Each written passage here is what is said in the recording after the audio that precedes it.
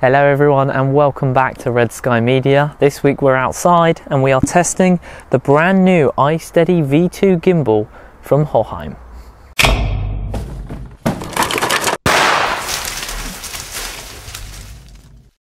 So as I said, this week we are indeed outside. That is because the office is currently undergoing some exciting changes that we can't wait to show to you guys inside the studio to my right. And also it's about 30 degrees here at the moment, so it's far too hot to be in there with the studio lights. We thought we'd come outside and enjoy the sunshine while we recorded this one. So as I said, this week we are going to be reviewing the brand new iSTEADY V2 gimbal from Hohem. Hohem, I hope I'm saying that right. We were very lucky enough to have been sent this, so a very special thank you to Hohem for sending this over. It means the world, as always, that obviously we are able to continue to do this kind of show and test brand new and exciting camera products. Now this retails for $130, which is around £95 I believe. So I'll put these up right here as well, so dollars, pounds. And there will be links to all of the places where you can buy this down below in the description as well if you would like to go and get one. So before we get into anything else, what do you need a phone gimbal for? Well, gimbals are obviously very common for cameras. They allow for stabilization and they allow for bigger DSLR cameras like this one here, the Lumix S5 that we're filming on today, to obviously be able to move steadily as you're moving around. Maybe it's walking, panning and other types of shots. Now phone gimbals are on the rise, and this is because smartphones are a lot more popular now. And what I mean by that is that obviously a lot more people have access to smartphones. I don't know anyone that doesn't have one personally. And this also means that a lot of people starting out, or hobbyists or amateur filmmakers, choose to pick up a phone gimbal because they want to record things on their phone. Most phones record in 4K, some even record in 6K. Phones have come such a long way and they give us such a good option for budget filmmaking now. And that's where things like this come in, where they allow people to take it to the next level. They also are perfect for vloggers and other activities where you're going to be walking around holding your phone out all day. So I'm very excited to crack this open and see what we've got inside. So let's get it open and let's have a look. Which does mean I have to go back into the studio under the studio lights, but for you guys I'll risk it. Here we go to the unboxing. Here we are inside the studio. It is time to crack open the iSTEADY V2 box. So first of all we're going to take the lid off here, and instantly we get a actually I'll put that on the floor. We get a nice little thing here saying make the moment, enjoy it. And on the back this is all about the app. I'll hold it up here as well so we can see it on here. This is all basically the information about how you go and download the app and all of the stuff for that. Next we have this little box here. I'm just going to open this off camera quickly just so I can pull the bits out and pull it back. So first of all, this is your menu. This is very standard. We'll put this down to the side, and then I believe this appears to be a, oh, something fell out there. I'll have to grab that in a minute. So this is a nice little bag to obviously travel, pop it in there when we're traveling around and stuff. Very nice. And this was the extra bit. This is just a strap to go on top of the bag. So very nice there. Now we get into the actual bits inside the box. So I'm very carefully going to take this out. So this is the actual gimbal itself here. Obviously it's folded up neatly. I will come on to how to undo it all in a minute, but we're just going to put that down there. We also get this. I'm just going to move that to the side, which is a nice little tripod. Very, very mini tripod actually. That is a very mini tripod. And that obviously can then screw onto the top bit here. In fact, actually I might just screw that on now straight away. There you go. So that's on there. And we can just pop that down wherever we need. Finally, inside the box, we'll put it back into the middle again. We have this, which is the charging cable. Obviously this plugs into there. There we go. So this plugs into there, and then this is just a standard USB thing, and that is it. Turn it around that way as well. We have an empty box. I very much like the box design, by the way. It's very colourful. Turn it on and pair it, ready to go. Everything you need in the app. This is the record button. This is obviously what you need to move it around and control the gimbal. So that is everything. It is on the phone gimbal, it is ready to go, and I'm going to take this down to the beach and capture some footage for you guys. Let's go. So we are here in the woods, not the beach. I decided to bring us over here because the beach was rammed instead. So here we are in the lovely woods, as you can see behind me. And yeah, so far first impressions are quite good actually. It's quite smooth to operate, it's quite easy to handle as well. The only downside of it really is that my phone's quite big, so every time I kind of lean forward on it, it drops it a little bit. But overall, I think that's something you get used to. Kind of like any gimbal, you can just balance that by counteract it by basically pushing up on the sensor, and that will obviously drop it back a bit as well, so it's quite easy to negate things like that as well. They just take a bit of time as you get used to it. Going to a very dark bit of the woods here as well.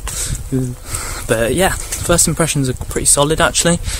It's very light, it's very easy to hold as well. It's very comfortable for me to just kind of walk along and hold while I'm doing this. And there you go, actually, there, so you may have just seen it jolt a little bit, and that was where it was kind of falling forward, so I have to put it back a bit and just kind of tilt it up. But I think that's more to do with the size of my phone than it is anything else as well, because I do have quite a big phone. But it's still doing well, batteries are holding out, motors are holding out with it on there as well, and I'm starting to get tired already from walking all the way through these woods. It's definitely a lot cooler here though than the beach. I think I made the right choice with the plant there. And yeah, hopefully this is something a little bit different to kind of show it off. So let's go and film some bits around here and see if we can make a little cinematic video. I don't know how cinematic it will be because it's shot on my phone, but we can try anyway. And we'll give a good test to the kind of gimbal in the process as well. Let's go.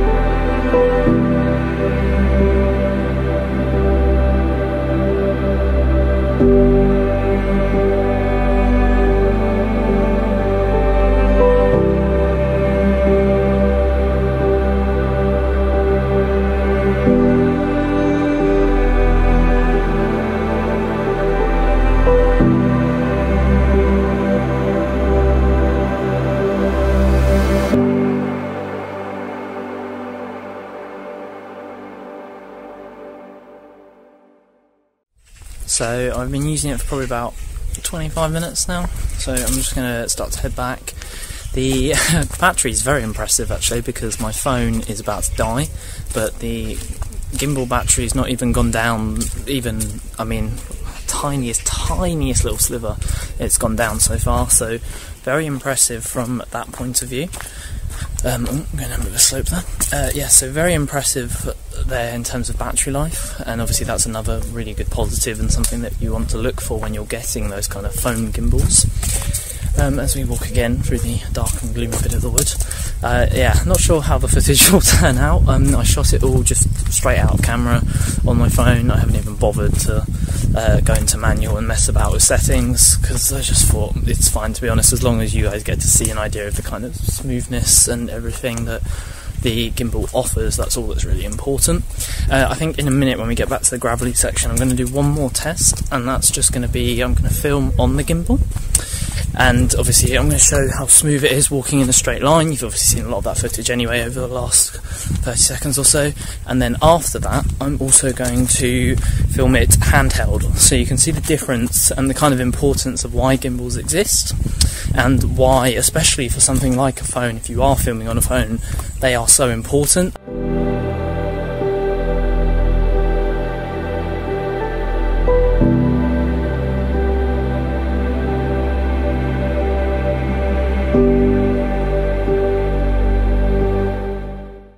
Right, that is it for the woodland section here. So I hope you got to see there a little bit of the power that kind of gimbals do give you with that stabilisation, and obviously the extra benefit that they have in terms of allowing it to be a bit more smoother when you're moving, especially compared to handheld. So that's pretty much it for now, and we're going to head back over to the studio. Actually, I'm going to head back to the studio, but the next bit you're going to see is going to be the active AI face tracking and smart objects, and that's going to come from our shoot tomorrow with me and Hohem. We're just going to do a little bit at the end on that, so I've got his help as well. But that is it from me here, and let's head back.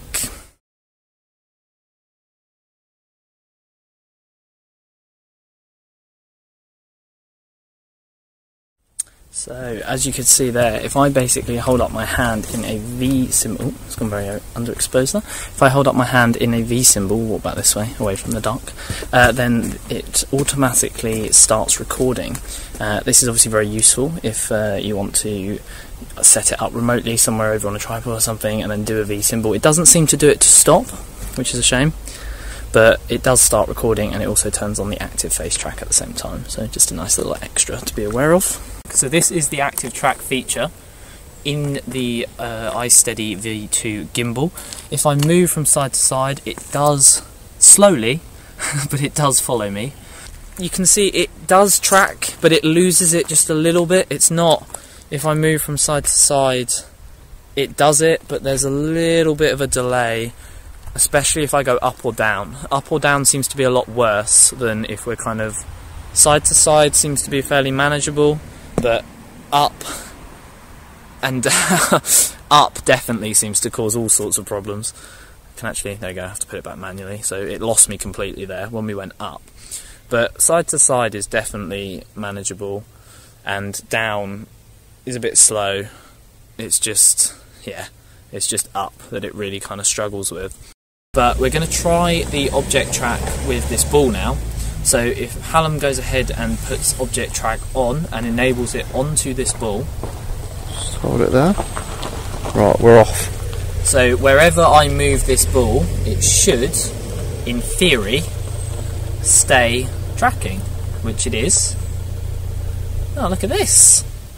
This is quite clever. I'm very glad I had this in the back of my car. So as you can see, wherever I move it, it basically moves the gimbal to position the camera so that this, I'm assuming this is in the centre, or no? Slightly off centre. Okay, slightly off centre, but it's in shot. So this would be really useful if obviously you want to kind of put something in shot when you're filming. This would be useful for filming objects that are moving, and then face track is obviously enabled better for the face of whoever is talking at the camera. So that's the little test over of the object track, and now we're going to head back into the studio. Right, it is time for the final closing thoughts. What do I think of this gimbal? Well, stabilisation, fantastic. Handling, being able to hold it, I wish this was a bit longer, but I think that's my preference and what I'm used to with a proper gimbal being a lot bigger. I think for a phone gimbal, because you operate them one-handed, the buttons and everything, it's absolutely fine, to be honest. I think that's more of a me issue than a device issue, but something to be aware of. The tripod's a bit gimmicky, but it's very cute, and it does actually do its job. It's very useful just to plop down whenever you want, so I guess it's not really gimmicky. But it does close up to make a little bit more of a handle as well. Footage-wise, obviously, it's fantastic. All the footage that we shot, and you could see in our stabilisation test, they are much, much smoother using the gimbal, which is exactly what we want. In terms of features, it comes packed. Obviously, we touched on this little light.